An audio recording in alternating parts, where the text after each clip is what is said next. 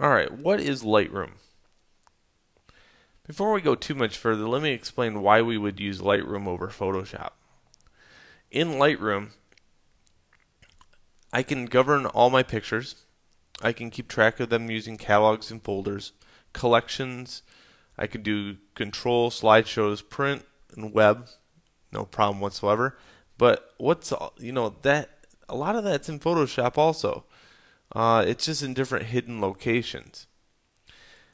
What I would say is the ease of using Lightroom is for a photographer, where kind of Photoshop is more of a nerd based type of pixel manipulator um, that would have to know exactly where all the things are to let this happen to pictures.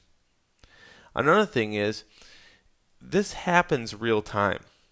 If I go to develop and I go over here to adjust this exposure back and forth, forth and back, and if you can see the histogram changing so fast, I can adjust the temperature ratio. I can go to grayscale instantly. I can choose to go back to color.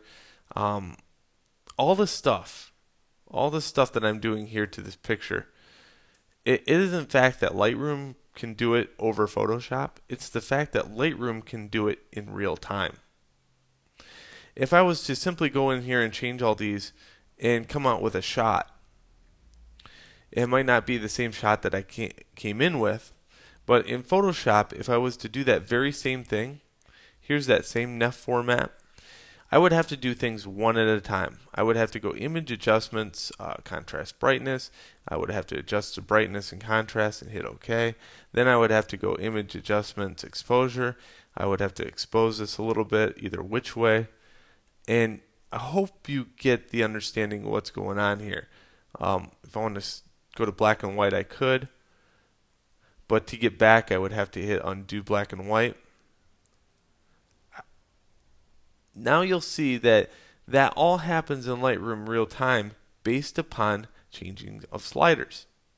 That's why we use Lightroom.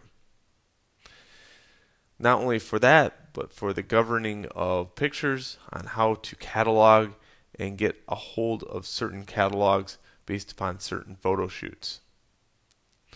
Alright, so that is just basically the 101 of why we use Lightroom versus Photoshop.